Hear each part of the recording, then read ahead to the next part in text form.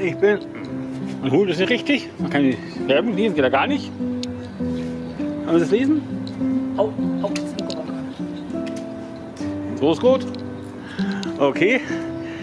Ich bin heute wieder auf der Donau unterwegs für 4 Tage mit Jürgen. Unser Ziel ist Linz. Schauen wir mal, ob es erreichen.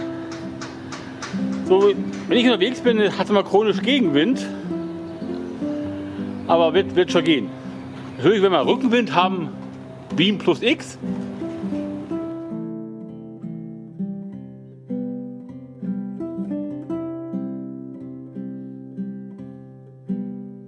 Ja, leider macht es erst in einer halben Stunde auf. Aber jetzt geht's los. So, wir sind draußen auf dem Hafen und auf geht's.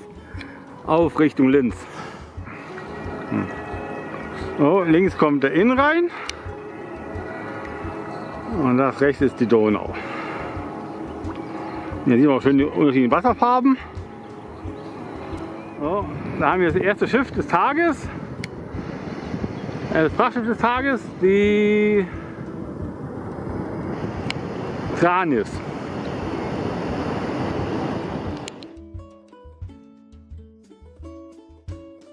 Das gleich das erste Altwasser und da ist gleich eine schöne alte Mühle drin.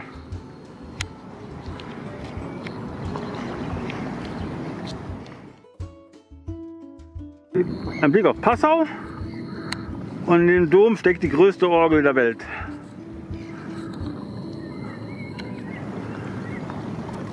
So, und jetzt überholen wir das erste Passagierschiff des Tages.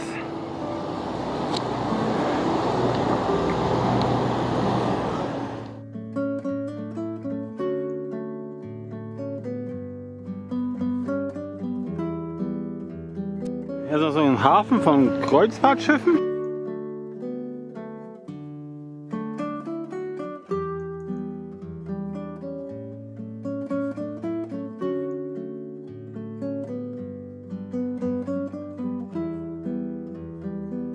Und dann hier den nächsten Kreuzfahrtriesen, der die Donau aufwärts fährt.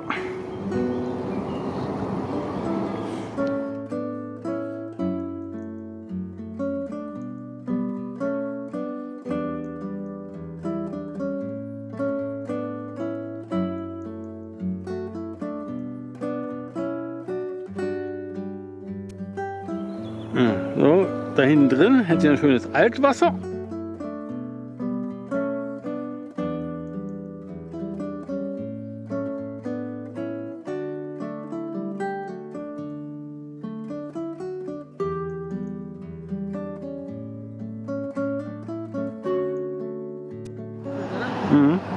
So, jetzt werden wir von der Rosa Renate überholt, die schwarze Steine geladen hat.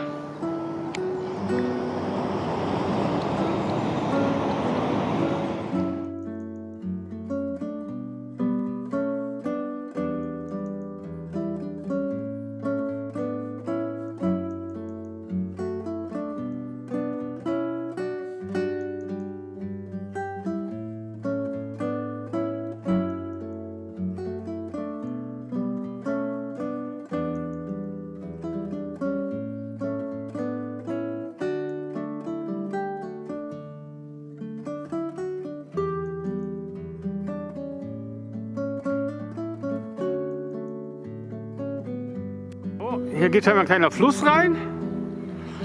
Dann machen wir eine Expedition rein. Schauen wir mal, wie weit wir kommen.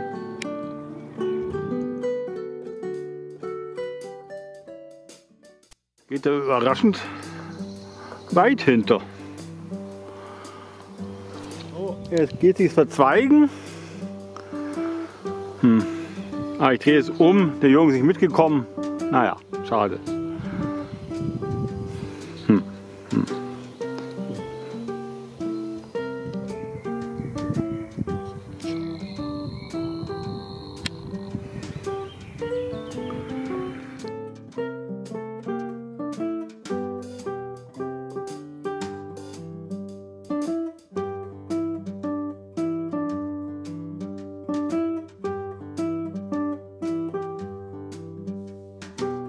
Donau geht sich ja ganz schön schleifen.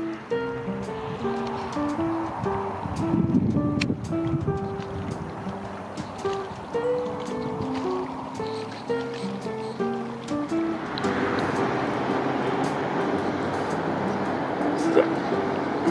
Sieht so aus, jetzt hätten wir da Aussichtsplattform gemacht. Ja. Mysteriös.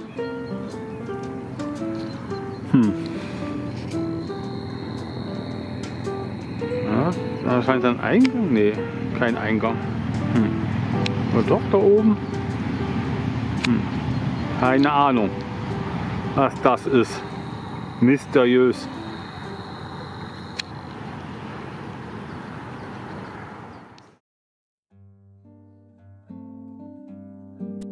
Oh, und da vorne hat jetzt unsere Pause. Die Donau-Aussichtsterrasse.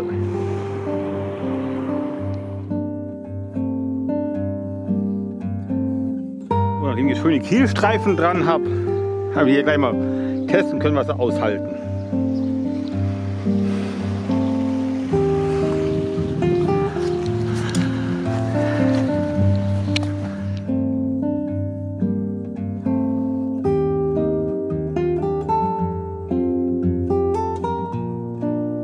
Die Pause ist beendet. Und man meint, dass man den Regen auch in der Pause genau war und jetzt nichts mehr ist.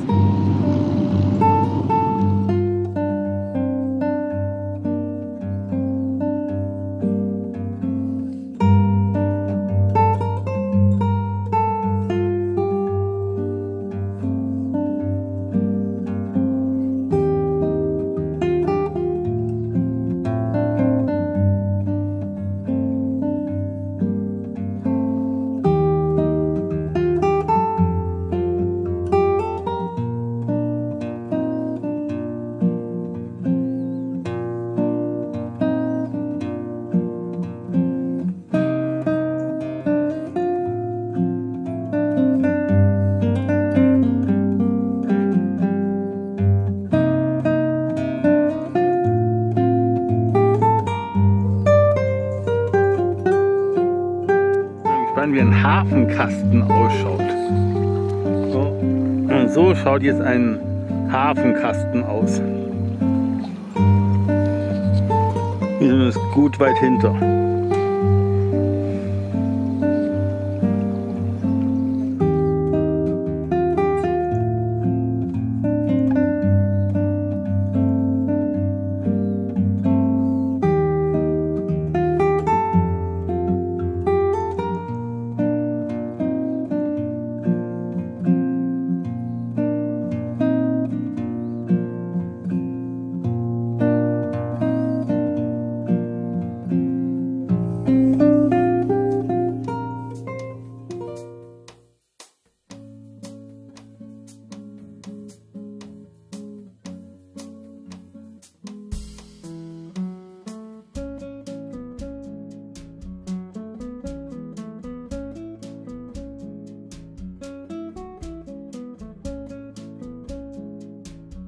So, jetzt hoffen wir mal, dass wir da irgendwie rauskommen und da jetzt was zum Essen kriegen. Andere gab es nichts, da hätten wir über eine Stunde warten müssen.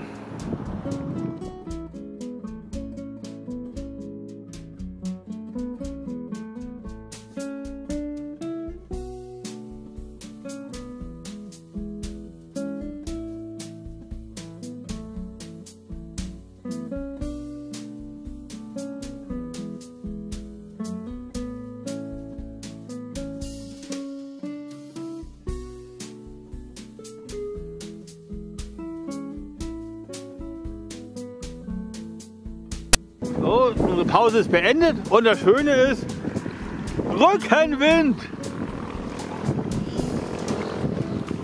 Jetzt brechen wir die Schallgeschwindigkeit.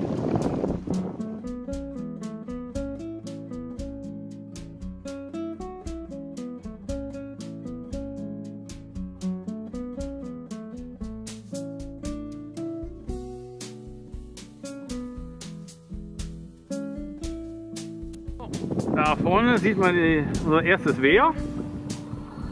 Das ist interessant, wenn wir rüberkommen.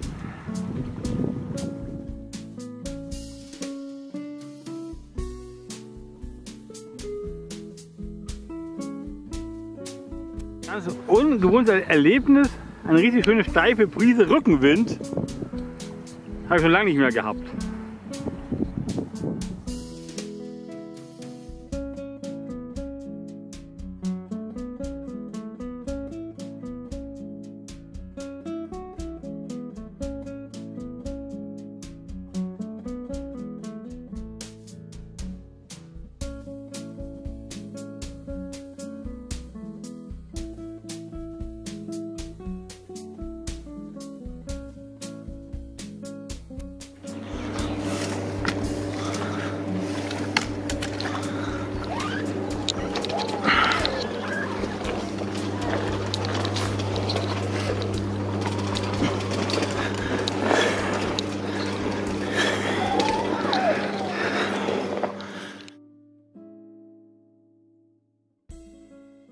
Wenn ich hier die Spur richtig deute, haben die uns hier die Bootsrutsche weggemacht. Die, sag ich mal besser nicht. Ja, dann machen die dann Energieerlebnis und lassen uns nicht einmal das Rutscherlebnis.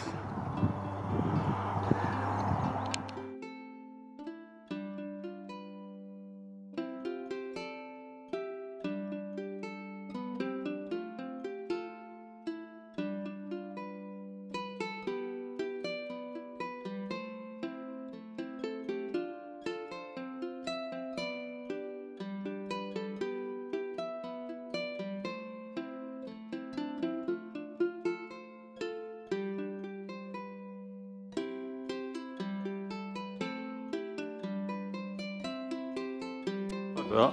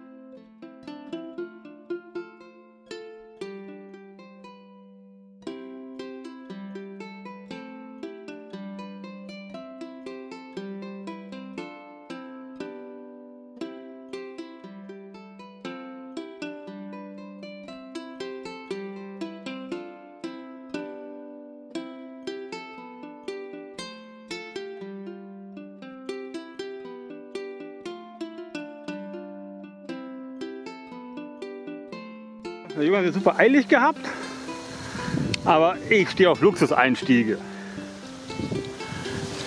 Und der ist hier.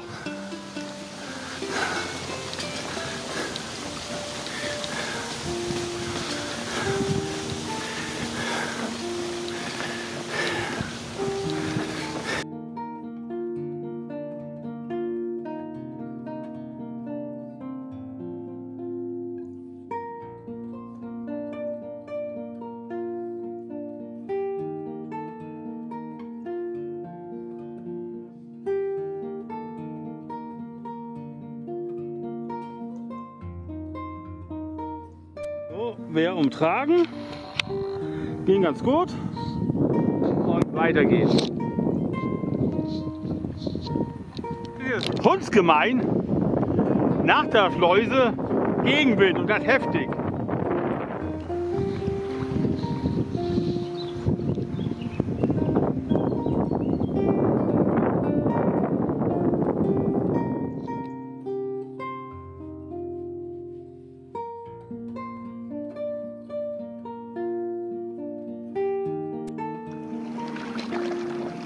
Ganz ein heißes Teil. Bitte? Ist aber schnell, oder? Das ist schnell, ja. Eine echte Speedfähre. Ja, jetzt haben wir wieder eine Strecke mit Rückenwind. Jetzt geht es von ganz alleine.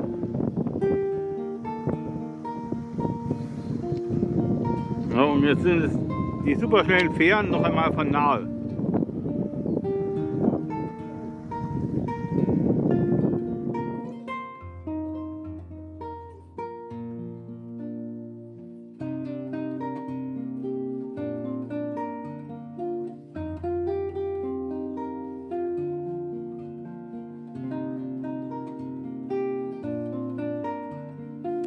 die Amethyst haben wir heute noch nicht gehabt.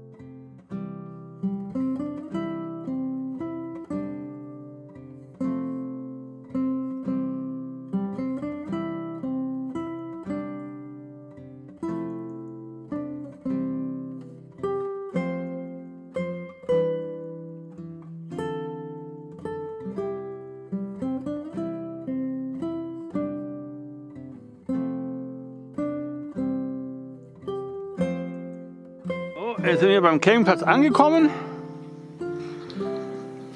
Jetzt haben wir 18:30 Uhr.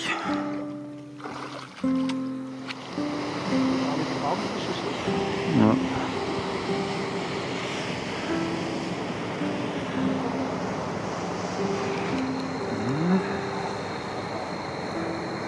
Das für eine Angelparade. Und hier das Schreckenschild.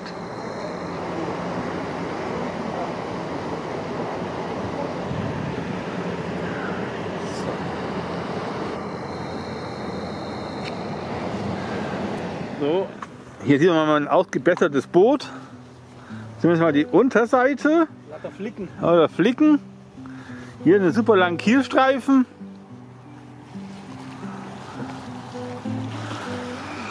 Und an der Seite, das sieht man so nicht, sind auch immer so ein paar so kleine runde Flecken.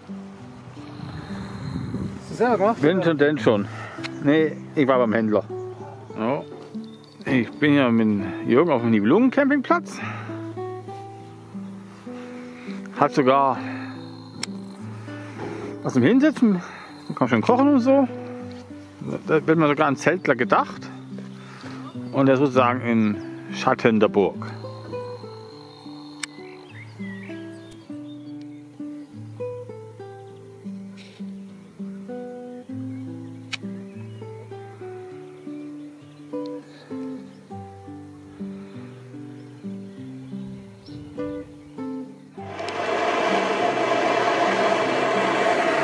Vergessen. Oh.